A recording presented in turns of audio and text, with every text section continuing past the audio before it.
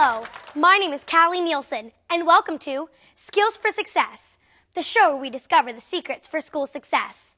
And today's contestants are Alima, Ramon, and Mickey. Good to have you here.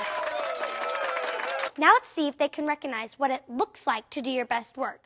Because if we know exactly what it looks like, we can do it! Roll the tape. All right, class, listen up. I have a challenge question that you could choose to take home tonight to work on. Who would like to give it a try? Okay, great. Mickey? Well, the teacher gave them the choice to do a challenge question, and some of the kids wanted to try it.